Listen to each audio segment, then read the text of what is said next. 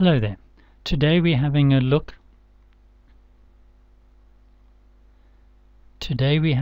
at an introduction to South African energy production. This is just a short video to introduce us to some of the main ideas and to introduce the terminology. Right, let's start off by having a look at the South African power grid. The grid is all the power stations and connecting power lines that covers the whole country. Now, the main feature of the South African power grid is that in the northeast there is a cluster of very large power stations, and then the power is distributed all over the country via these high voltage power lines, and you've seen those, I'm sure, as you travel around. There are high voltage power lines connecting everything together. Now, for a whole lot of reasons, the whole system is connected together in one grid, and we'll explain that in more detail later on.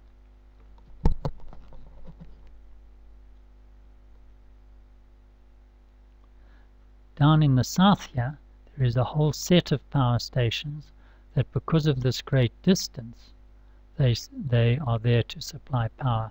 So there are the gas-fired power stations, the dark green ones, and then here's the Koeberg nuclear station. And all of these feed power into the grid. And the grid is maintained in such a way that the whole country has to be connected to it for the system to work. Now, we'll talk more about the details of that, in particular the idea of load shedding later on. We then have a number of hydroelectric power stations. Now, the difference between a hydroelectric station and a coal or oil-fired or gas-fired power station is that they can be turned on pretty quickly. So while it might take half a day to get a coal-fired power station going, the hydroelectric system can provide power in a few minutes from its turn on. So we have a number of significant hydroelectric stations. There's one Geriep Dam and Van der Kloof Dam, and then this line coming in here, that comes from Cabora Bassa in Mozambique, which provides a significant amount of hydropower. Now, these hydroelectric stations are used to supply power during peak time. So what we try and do is generate power from our coal-fired power stations to provide the minimum amount, and then we use the hydropower to provide it during peak times. Now, we don't have a lot of hydropower in South Africa because we are a water-short country, but there is still potential in this area here to produce more hydropower. We also have a system of what are called pump storage schemes, where when demand is low, water is pumped up the escarpment or up a mountain, and then when demand is high, that water runs down the mountain again to generate power. And the Ngula, which is under construction, in the Drakensberg scheme and the Palmiet scheme down here are examples of what are called pumped storage schemes of that nature. Then just coming on stream now is a number of alternate energy, so-called solar and wind power at Uppington and in that general region, and in the northern part of the Western Cape, and at Klipheuvel here is an experimental wind farm all the way around the coast, particularly in the southern and western Cape, but all the way around the coast, extending all the way up to Richards Bay, there is good potential for wind power. Then something that hasn't been exploited at all yet, but likely to will be in the future, is that around the southwestern Cape, that coast there, is a very high wave potential. So big waves can be turned into electrical energy. So that's the overview of what the grid provides. Okay, having a look at our total energy consumption. Primary energy consumption refers to the source of that energy. So if we look at this pie chart, we can see that coal makes up a good 72% or in fact more in some instances.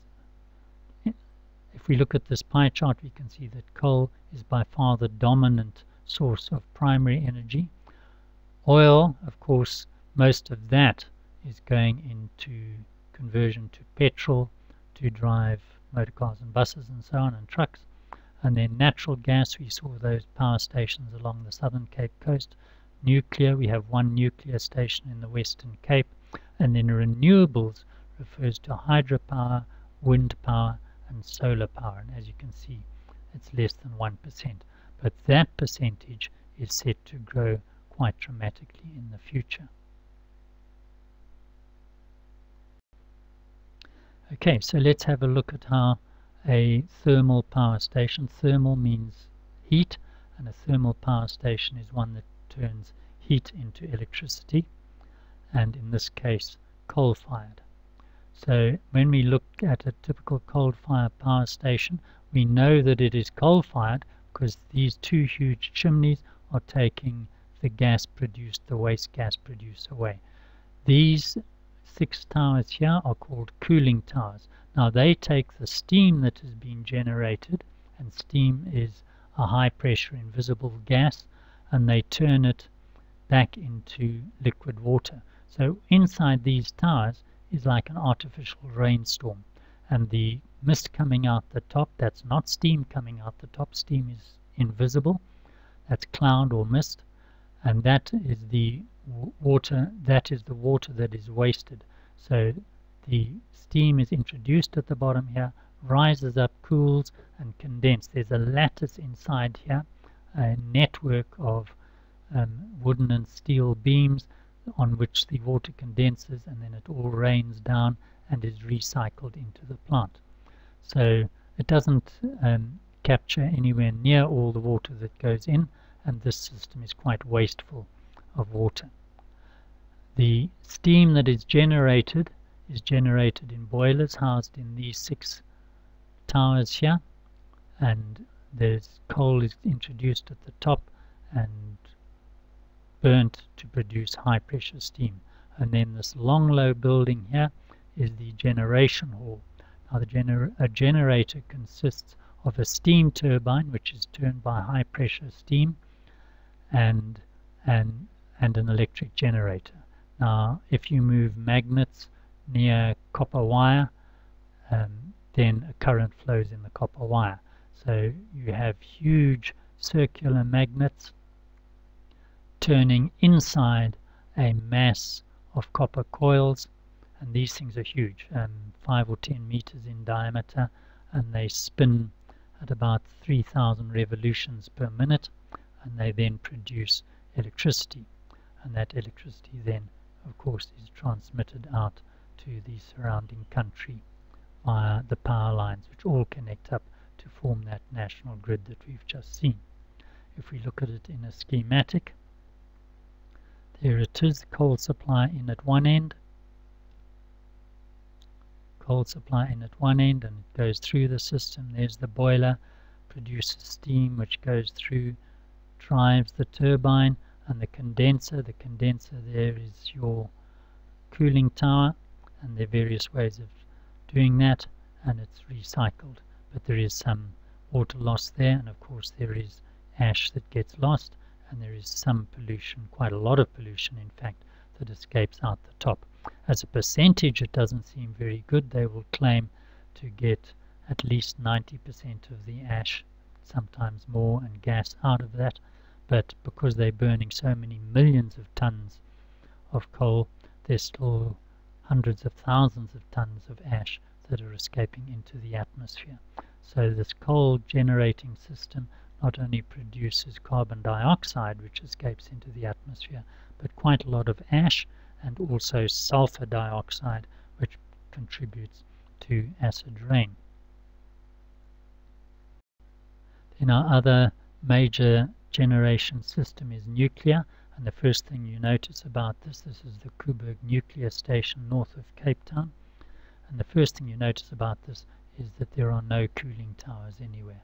That's because they're using ocean water for cooling, and you can see that this is where the water is taken in. They put these barriers here to make sure that this is calm, and so there's no sand getting drawn in.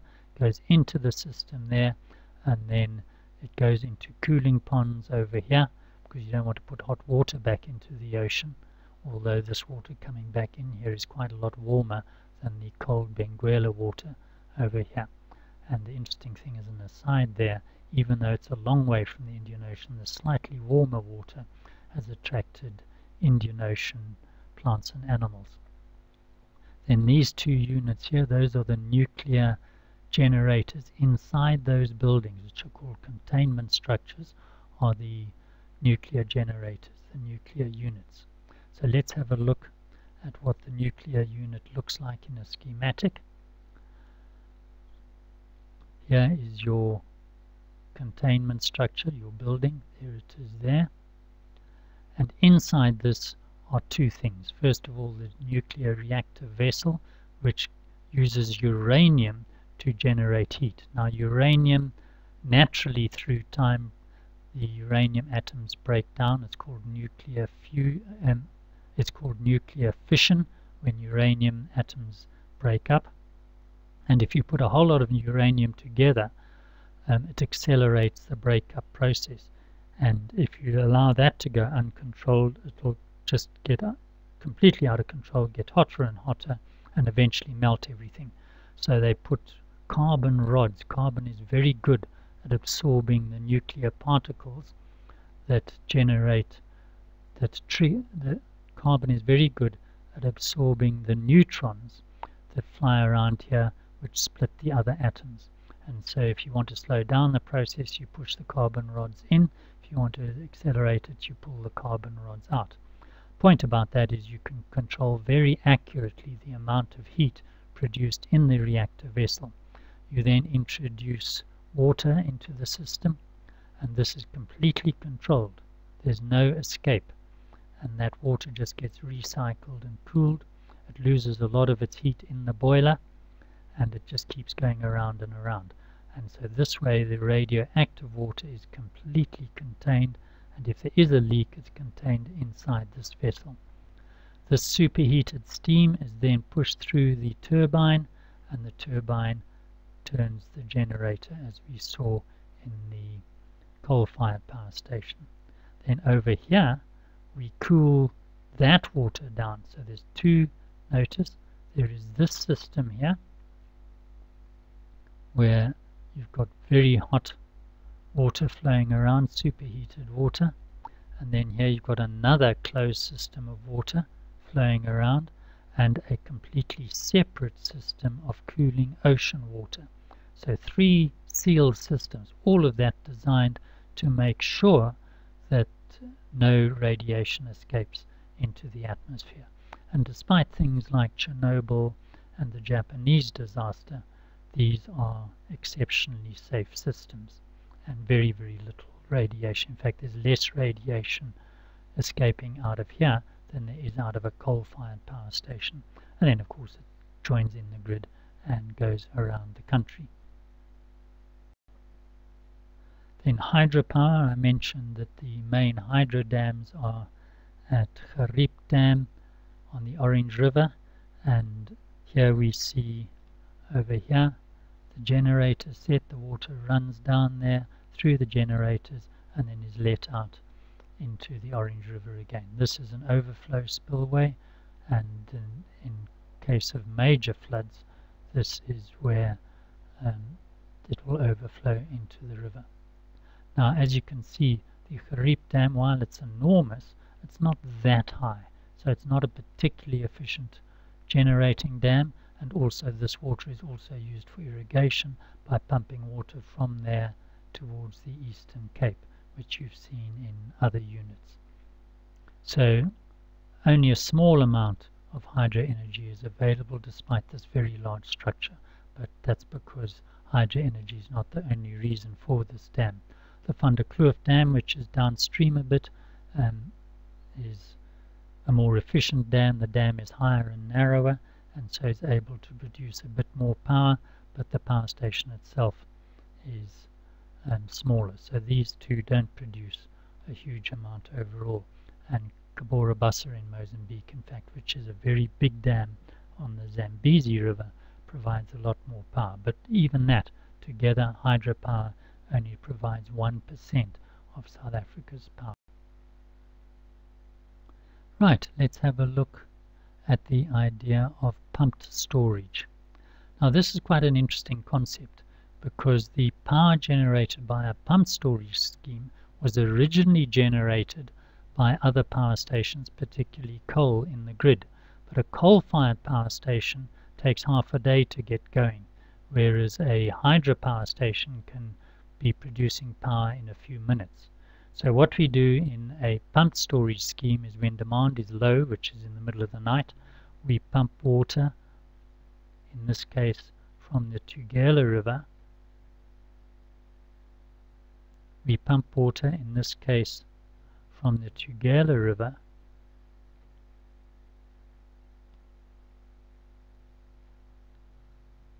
we pump water, in this case from the Tugela River.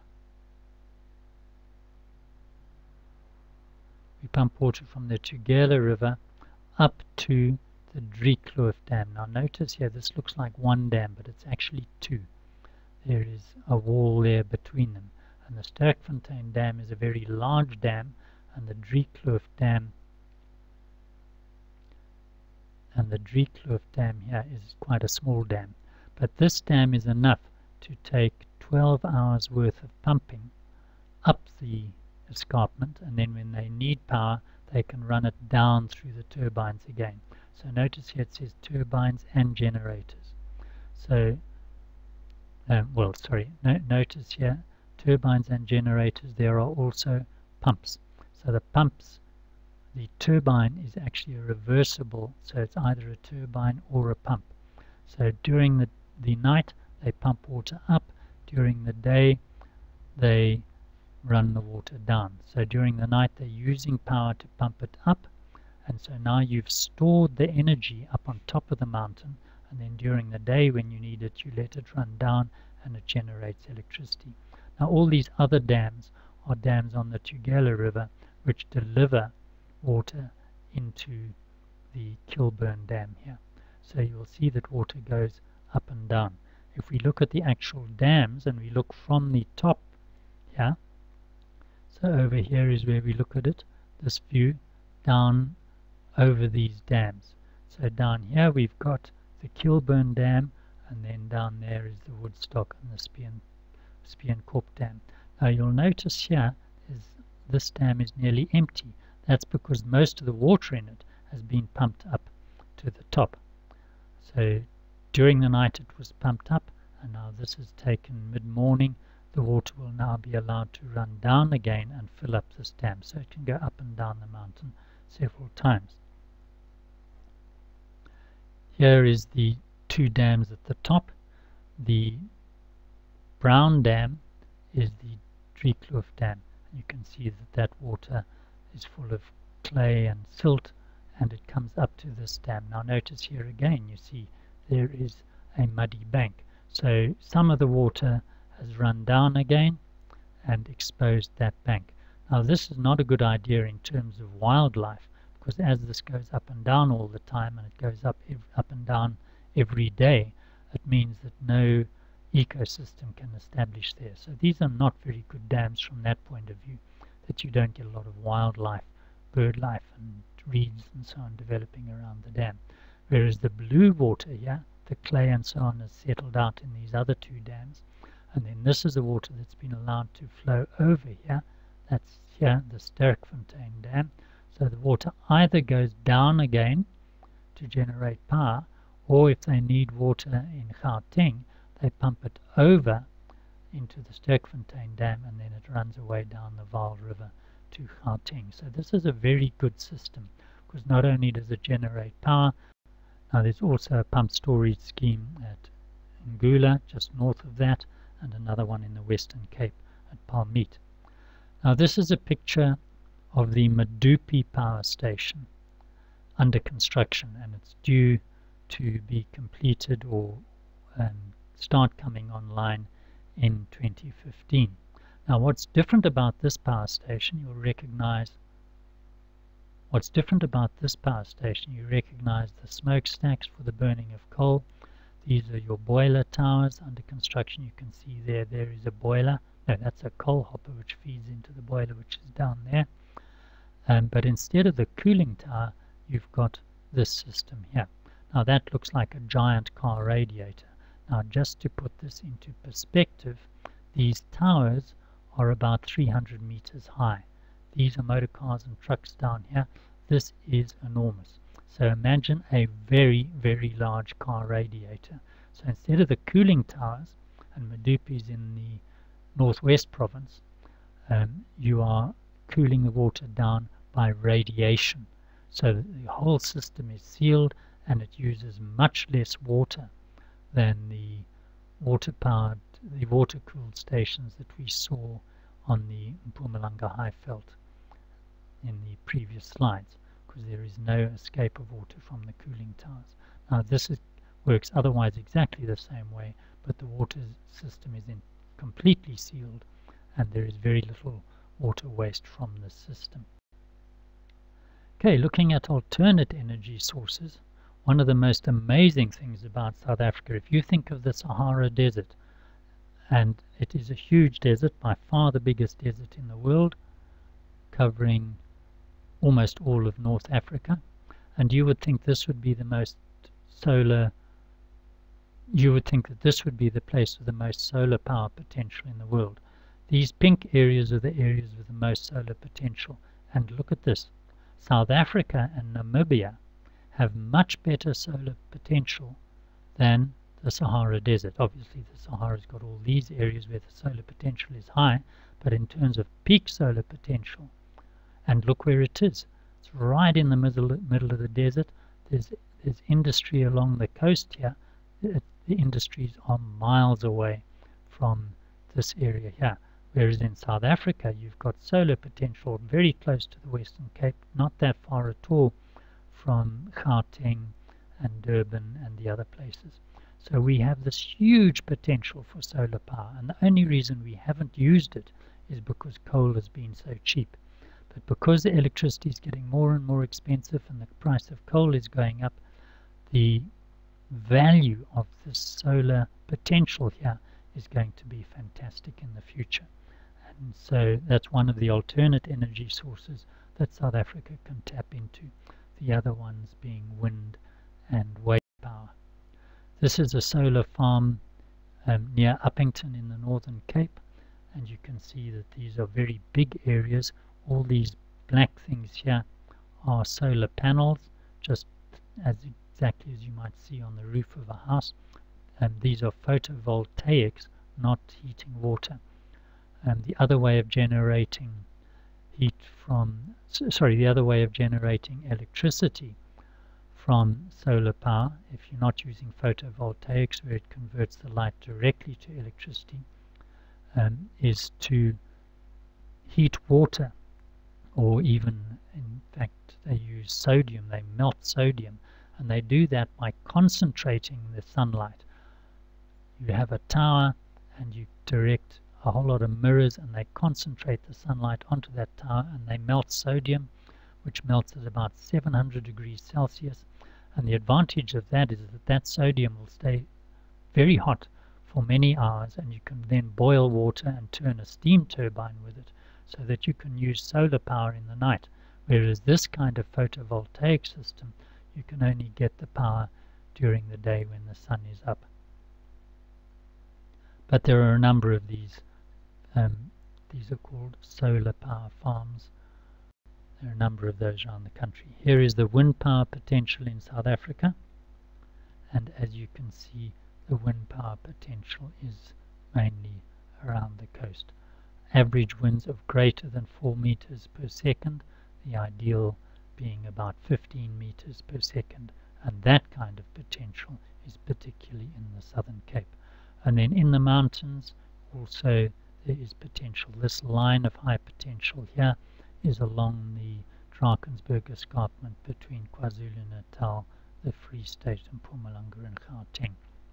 So in the future, if you travel along the N3 from between Gauteng and Durban, you are sure to see wind farms in the mountains here, and there are a number of wind farms in this area down here. This is the experimental wind farm at Kleinheuvel in the Western Cape. Then there is wave potential. Now South Africa hasn't developed any wave power generators yet, but we have very good wave potential around the Southern Cape coast because of those high winds in the middle latitudes produce big waves around that Southern Cape coast. So there is a lot of potential there. Not a huge amount, but in the future, as we move towards renewable energy, away from the coal-fired energy, which is producing a lot of carbon dioxide and contributing to climate change, we are going to have to look more at all the alternatives, including wave